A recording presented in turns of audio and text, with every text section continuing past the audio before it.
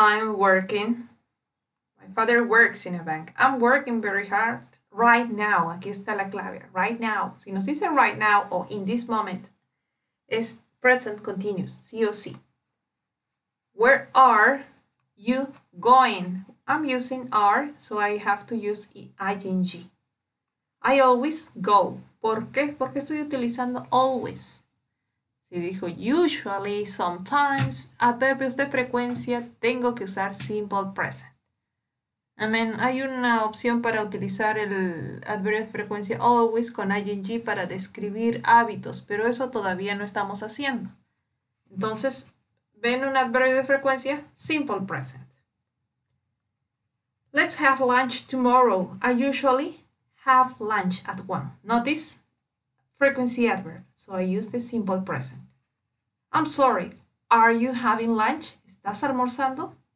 I'll call you back later. Do or make. Shh.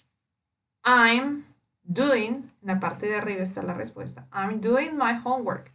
You're making too much noise. Here, in my house, my mom usually, notice usually, makes dinner. And my dad usually does the dishes. No quiere decir que haga los platos, sino lava los platos, no toda la vajilla.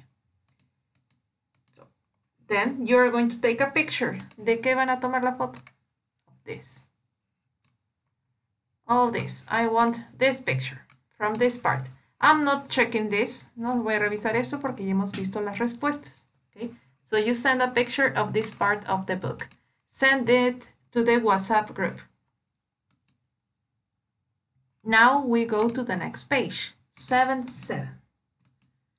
Something, nothing. So the uses. Some we use for affirmative sentences. Any we use for negative sentences or interrogative sentences. Si dice something, entonces es para una oración afirmativa. Si es que digo anything, es una oración negativa o interrogative. Nothing.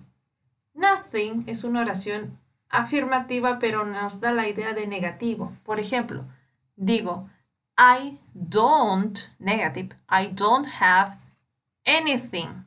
I don't have anything. Ahora en afirmativo, I have nothing. Yo tengo nada. Okay. Negative.